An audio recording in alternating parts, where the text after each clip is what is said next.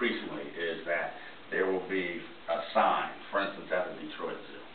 They have the, welcome to the Detroit Zoo, and it's got all the rules, and, don't throw your kids in a lion cage and all this kind of stuff. And at the bottom, the last thing is, this is an entertainment facility with a seating capacity above 2,500. Doesn't say why, but if you've taken this class, you know why.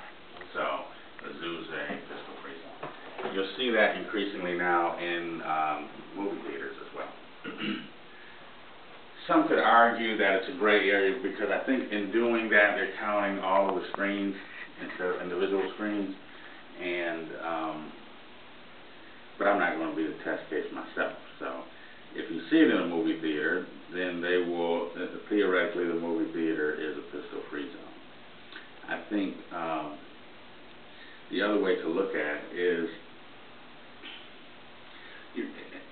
when you're dealing with someone else's private property, whether it's you're going over your friend's house or you're going into a privately owned business such as a movie theater or a shopping mall, if the owner of that property says, I don't want you bringing guns on my property, then that's going to trump your license. Pretty straightforward, right? So if the owner has said, well, this is a entertainment facility above 2,500,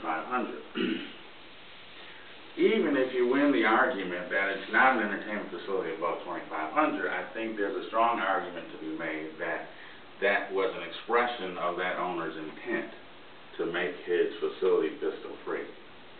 So it's kind of a two-edged thing there. And so basically, you don't want to get into an argument with somebody over whether or not you can take your gun onto their